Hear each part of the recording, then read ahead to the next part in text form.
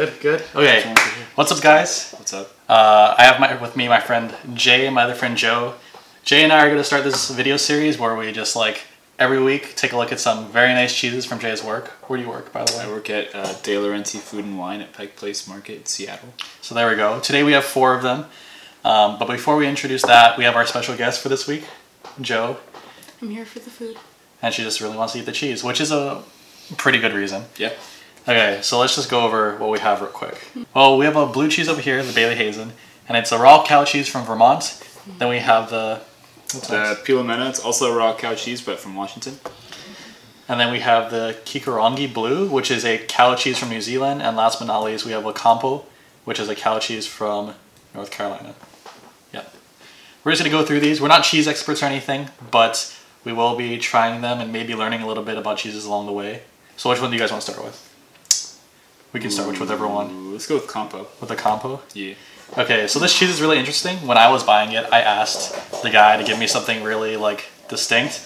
So it's actually a smoked cheese. So it's gonna have that smoky barbecue flavor with it. And when I opened it, it smelled kind of funky already. So we'll see. Cheers. Somebody's dying on the inside from that. Oh wow. Yeah. Definitely tastes like the smoky. It's kind of weird. I tried a little bit when I was at the store. Yeah.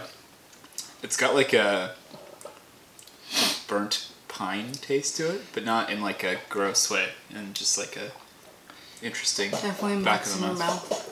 Yeah, it's really soft too. Yeah, very soft. Let's try When it holds together, it is kind of firm, but it is very sort of springy. Right on the cracker. It's really smelly, and the thing is, when you smell it though, you don't really get a lot of that smoke. Only when you shove it in your face. Yeah, that'll do her.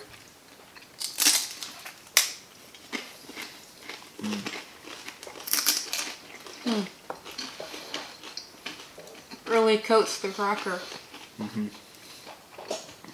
Yeah, you definitely be able to spread this on bread or cheese or whatever pretty easy. Especially if you were warmed up slightly. So a weird thing I kind of noticed was, by itself, there's a lot of that funky flavor. I mean, of course, that smokiness. But when I put it on the cracker, Yeah, it gets a little better. yeah, the funkiness This goes is a away. rosemary cracker for anyone who's wondering. That's definitely nice. Then you get more of the It tastes Hot. woodier instead of burnt, yeah. I think. You get more of the positive notes rather than just Smoke. yeah. Yeah. So it's a Kikorangi Blue. Did you find out anything more when you were picking it up? It's very creamy. It's very nutty, woody. Yeah, like that. Yeah. I think normally when you eat blues, when you get that shitty blue at on your salad at wherever, Yeah. it's not very good, and it's not very blue. And people think that blue cheese is bad, or at least I used to think that blue cheese was shitty. But you just kind of have to lean into that blueness and get funkier and funkier blue to get the good stuff. And so this is pretty strong, but it's pretty good. I like it a lot. You're right. Embrace the mold. Yeah, Funky. that ass. Okay. First First thoughts? What do you think? I want to get a little bit of that rind. Let's see what it's... Not as intense as I thought it would be. But super creamy, right? Milky. And this is from New Zealand. Cow. We didn't try it without the cracker first. Oh no. Let's do that right now. Yeah. Okay. Down the hatch. So eating without the cracker, you can kind of get that that blue bite, you know, that sort of moldy, zesty, tangy. Weirdly enough, honestly, I feel like the bite from this is actually much more pleasant than the bite from the Campo. For some reason, the Campo, not quite my thing just when it's by itself. Yeah. It's slightly, I guess... Campo, definitely pleasant. better with stuff. This is actually better by itself, I think. It is. Or on just very plain white bread, and I think on the flavored cracker, it's not as good. This is a good intro to blue cheese. Sure. Although if you really don't like blue, maybe not, but... Big baby. I think it's good. It has the bite, but it's not super sour or anything like that. Sure. Yeah.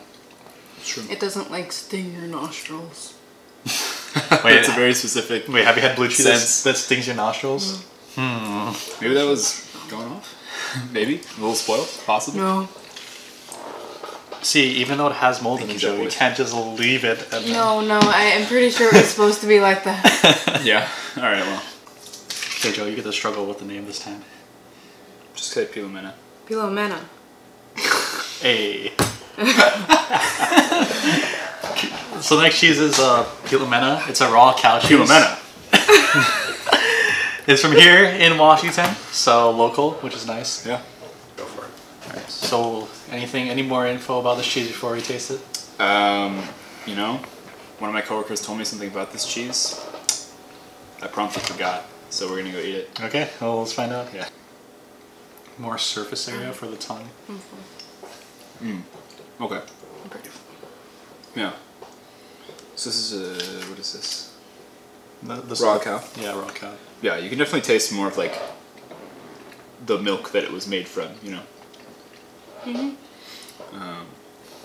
it doesn't have any of that like bite from like the blue or the Campo or anything like that.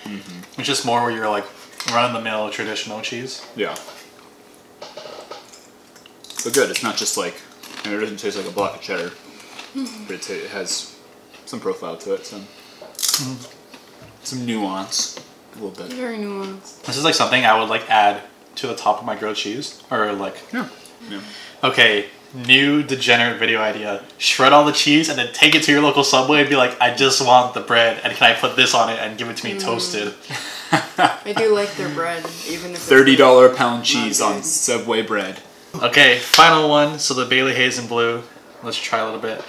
I feel like even this much right here is like a lot. Oh no, I dropped it. Oh no. Shh. They don't know. That's like They'll know. $1. Nobody will ever know. No, it's not. I'm telling. It's not. Yeah, so I mean, yeah, this is a cheese I've got a few times. I've brought it back to the house. Everyone who's tried it has really liked it. It is actually the #1 rated blue cheese in the country. I don't know what the rating or who rates it, but I'm sure there's a cheese board or whatever. Cheese board. That rates cheese out there, and it is the best one. So yeah, pretty good. And this company that makes it is well known for their other cheeses as well. And they're known for also wrapping their cheeses in interesting materials like barks of different trees and leaves and things like that. Yeah. This one is not wrapped in anything crazy, I don't believe. But they have ones that are wrapped in different kinds of bark and they impart different flavors. And it's pretty cool. Yeah, when I bought this one, he said this particular wheel that they were grabbing it from had like chocolate tones to it too, which is something interesting. I'm not quite at the level where I can like taste that kind of stuff. Yeah. But maybe eventually, by the end of this series, mark my words, I'll cheese master. Yeah. Yeah. I'll be the cheese whiz dude. Oh my fucking god. Let's like rank these. I know they're not all the same, so it's like not fair to like really compare them.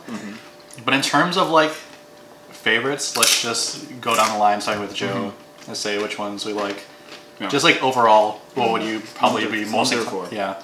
What do you be most inclined like what do you want to buy the most to like the least? Like which one you'd buy? Yeah. And just eat by themselves. Yeah. I think I'll stick with that one as my top. So that's the Kikorangi. Yeah, because it's easy to introduce to people, and it's that good blue cheese without like destroying your mouth. And it kind of looks pretty too. Yeah, it's really nice. What about least? That one was just a little The bit Campo? boring. Boring? Yeah, I thought so. Yeah. For sure. I probably like the Bayley Hazen. I just like how strong it is. Yeah. I'm a fan of strong flavors. The other blue is also good. Definitely my least favorite is the Campo though, just because it's like it's a little bit too out there, and by itself without anything, I just can't quite get over that. It's like funkiness, which doesn't even come from like mold or anything. It's just like It's not a cheesy funkiness. It's just from the smoke. yeah. And it's not a smoke flavor that I've had before. I don't know what they smoke it with. I should ask next time I'm at the shop. But yeah, not a huge fan either. Okay, what about you? Yeah, I'd probably put the Bayley Hazen at the top. Yeah, it just I think overall has the best flavor, and then it's probably the Kikorangi, and then Pilomena, and then Campo. So it could be we're just fans of blue cheese more than a lot of other Yeah. cheeses, or maybe they are better, but Maybe. we'll know in a bit when we try it more. We'll know for sure. So that's all we got for today. Thank you for joining us.